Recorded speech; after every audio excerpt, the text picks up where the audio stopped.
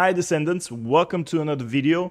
Today I'm going to be talking about a very important topic that has been on top of people's minds all the time, and it is how to grind efficiently crystallization catalyst blueprints. And in fact, it's the same for energy activator blueprints. And you know what? It is not killing bosses on hard mode. The footage that you see behind me right now, this is basically me grinding and killing Hard Devourer 100 times yesterday.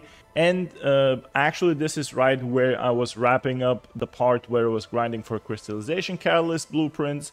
And I spent 50 amorphous materials with the idea to see how many crystallization catalyst blueprints can I get, and 50 for energy activators. And I ended up with only 11 CC blueprints and with only 2 energy activator blueprints. In this video, I'm not going to be talking about that. This was part of the stream yesterday, which, by the way, unfortunately, this video is not available anymore. Let's talk about the method. The method is gaining popularity very quickly right now, and this is grinding a specific outpost. You have a few viable options depending on the descendants that you have. Now, the reason why I'm doing this with Sharon, and it is recommended for you to do it with Sharon, is because if you go invisible and if you open the cans instead of blowing them up, you actually have a higher chance to acquire the rare materials, which that's why everyone is doing these with Sharon, to not waste too much time and to have a higher chance to acquire,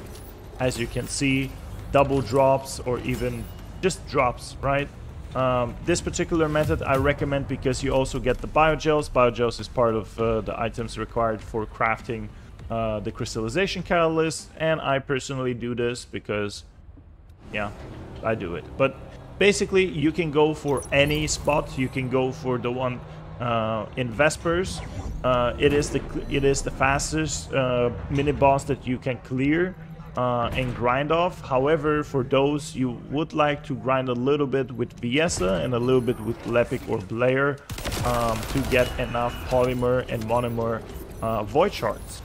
This particular one is good enough for you to just do it and grind it with Freyna. If you have Freyna, you just go to White Knight Gulch and you grind for the shards. Now, let me show you very quickly 3 different options that you have depending on the descendants that you have available.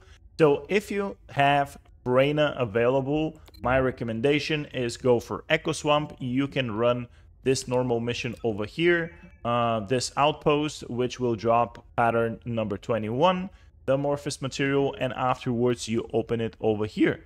In order to open it, to activate this reactor, you need inorganic void shards and organic void shards. Now, don't do this mission over here because this is not very, quick enough. It is recommended for you to go for White Knight Gulch over here for this mission. In the shipment space, if you have a public team to do it over there, you will get your inorganic shards. The second option for you to go for is Vespers. For Vespers, however, in order for you to be able to have enough required void shards on normal mode, you can go for the Lumyard outpost over here, which will drop you amorphous material number 13, and afterwards you open it over here in this reactor. But this one requires polymer void shards and monomer void shards. If you have enough monomer void shards, good for you. But if you don't have these, now polymer you get from grinding with Viessa. Monomer you can get from grinding with Blair or Lepic, the fire ones. So the way you grind for the polymer ones is over here in the Frozen Valley. It's this mission over here. If you grind efficiently, it will take you about 10 seconds. With a full group of Viessas and a proper build, this is one of the fastest grinds available and possible. Here you will get a ton of polymer and organic void shards. If you still want to go for the Vespers one, go to Hagias and go to the Dune base over here and grind this mission for monomer void shards. You'll get them a little bit less than organic ones, but With a very good party, you will get probably between 500 and 600 per hour if you have at least 3 or 4 people grinding there with players or with lepics. Doesn't really matter. Now the third option, if you want to go and grind specifically, let's say you only have Viesa, you can go on normal mode and you can grind in Wagner Desert at the storage over here for this outpost for pattern number 27, and you open this up later on with polymers and organic one, right?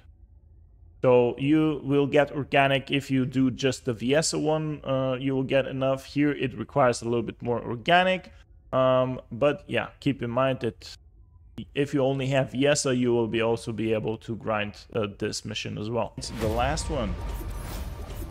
So for 10 amorphous materials with a 15% drop chance, did I get one? No. But this is how you could efficiently grind off, you know, a bunch of amorphous materials where you're not required to run bosses and stuff like that.